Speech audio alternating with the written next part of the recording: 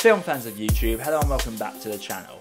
My name is Josh, your Movie Apprentice, and today I continue my Ghibli watch through and my 200th upload on this channel with Ponyo, directed by Hayao Miyazaki. A 5-year-old boy saves a fish from a jar in the ocean, but unbeknownst to him, this fish is magical and is a princess of a sea goddess. Before I get into the review, if you do like what I do on this channel, consider clicking the like button and subscribing to this channel while hitting that bell notification so you never miss any more videos like this.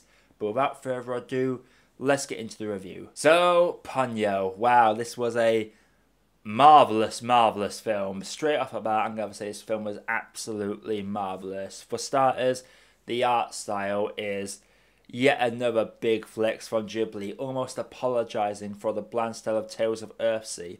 This film gives us, arguably, the best animated sequence in Ghibli up to date this far in this watch through. I won't get into too many details of it, but it involves water and it's just a glorious sequence. It is beautiful, the intricate designs. Animating water is a difficult task. Any animator will tell you that animating water is the biggest pain in the butt ever, but this film not only tries to animate water, but does something particularly special with the water, and it's just a glorious sequence to look through. And they go one step further a bit later on where land and sea are merged, and it's just absolutely beautiful to look at. I also love that this film is literally a fish out of water movie. The overriding underlining plot is that Ponyo actually wants to be human after being with the kid a little while, and it's very much a fish out of water sequence, but told from the perspective of a 5-year-old. So that childish innocence and excitement over the most lackluster things is adorable to watch. I love the dynamic between our two lead characters in this. It is so much fun. It had me smiling and laughing constantly throughout this movie. It was also very down to earth in some of its story elements, from the main character's father being out to sea and the mum not really coping too well with it, but giving us that fun little anime angry at you lovers tiff sequence, which was a great joy to watch. I do also love the anti-pollution measures they take in this one. It is very obvious if you miss it, like, I don't know what to tell you. It's very obvious that this was very much a don't pollute the sea, the humanity is destroying the sea kind of film. But it's just an underlying theme that is obvious but doesn't overshadow the rest of the movie. This film is all about friendship and bonds and true love and such. It's hard to believe that this film actually has an end of the world plot going off the entire time. It's very underplayed. It's not played in an epic style or anything like that. Because again, these are just a couple of 5-year-olds that are friends and will look out for the friend. They don't care about the big, wider implications of pollution or the world ending.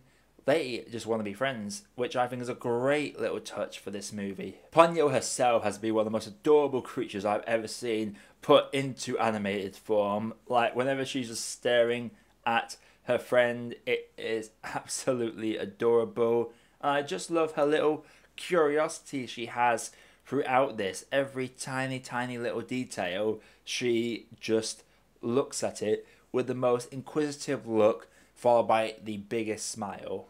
I just love this character of Ponyo. I also love that there's no real villain character in this. There's a character that has a little bit of a villain monologue of how humanity is destroying the sea, but it is very much an afterthought, and this character is actually just trying to do what's best for the ocean. That's all he wants. And there is a gorgeous character design with him, with Ponyo, with the sea goddess. It is all absolutely gorgeous. I dare say that there are certain elements from Moana that are inspired by this film, just by the way some of these shots are done. It just makes a lot of sense that this Disney film, which is a favourite of mine, might have taken inspiration from this movie over here. There's really not a whole lot I can delve into this. It's just a very cute movie. It is gorgeously animated Every character has a brilliant, vibrant design. I love the dynamic between our lead characters and all the side characters. Every side character has their own little fun, standout moment within this. Just the designs and the way they pushed boundaries in 2D animation within this film is absolutely brilliant. There's literally nothing negative I can think about this film. This is weird. I love this movie, but what else can I tell you besides the gorgeous animation, the script, the character designs, how Ponyo is probably one of my favourite characters in Studio Ghibli so far. Possibly the best. I think she might have already dethroned Sophie. Ponyo is just such an adorable fish out of water. I just love how they took this fish out of water tale so literally and played it so adorably. It's hard not to crack a smile every other minute while watching this. Also, I have to say, our main character's mother is easily the best mother ever. The amount of mad stuff that happens and she doesn't question any of it, it's brilliant. Like, everyone, I hope you have a mother like the mother in this film, because she is absolutely fantastic and is ever supportive of her child. I just love how they tell this whole film through the eyes of these two young children and don't even look at the two overriding themes of the world ending and water pollution, because there are some powerful moments when it comes to demonstrating how much pollution there is in the sea and how humanity can bring about the end of the world by all their tampering with the ocean. But it's never a preachy movie. It's just very matter of fact, like, here's a cute story, but here is a serious matter as well to go with that. That's a nice little side to the main meal that is this movie. But overall, I'm going to have to say that Ponyo, for me, is a perfect cup of tea. So Ponyo, have you seen it? If you have, let me know what you thought down in the comments below. Let me know if you enjoyed it or if you think it's overrated trash. Just keep it civil and be excellent to each other.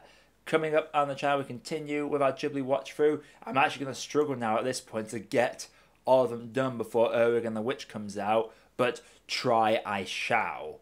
Until next time though, subscribe to the channel, click that like button, and don't forget to hit the bell notification so you never miss a video. And until next time, my name is Josh, I have been your Movie Apprentice, and I'll see you in the next video. Hey, thank you for watching and thank you for making it to the end of the video. While you are here, if you haven't done it yet, please feel free to drop a like and consider hitting that subscribe button for more views coming all the time. And also, while you are here, there are some other videos over there that you might want to sink your teeth into. Have a good day guys, and do enjoy.